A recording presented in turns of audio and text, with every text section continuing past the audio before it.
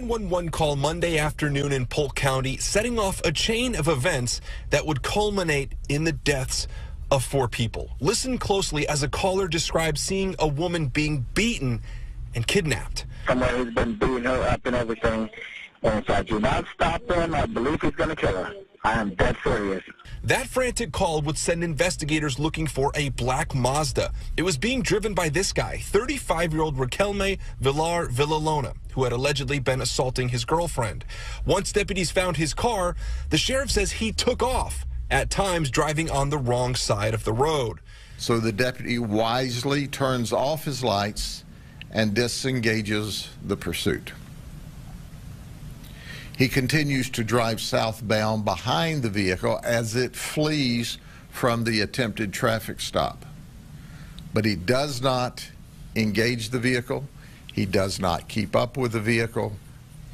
But he's going in that direction. The sheriff says this camera footage shows just how far behind the deputy followed the Mazda. He says after several miles, Villalona would go on to cause a chain reaction crash that the sheriff describes like this. It was total carnage.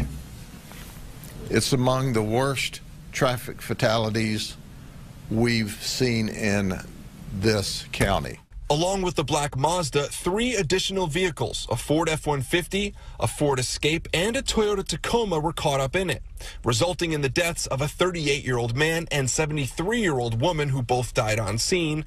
A 48-year-old man later died at the hospital. Their identities are not being made public. Villalona died on scene as well. With his crazy, wild, out-of-control actions because he wanted to beat and injure his girlfriend, did not want to stop when the deputies tried to stop him. Now, the sheriff says had he survived the crash, he would have been facing multiple felony charges, including 3 counts of vehicular homicide.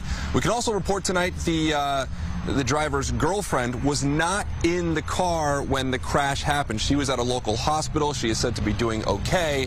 She, however, is not cooperating with the investigation, according to the sheriff. Linda, back to you. So sad for the families of all those innocent victims. Yeah.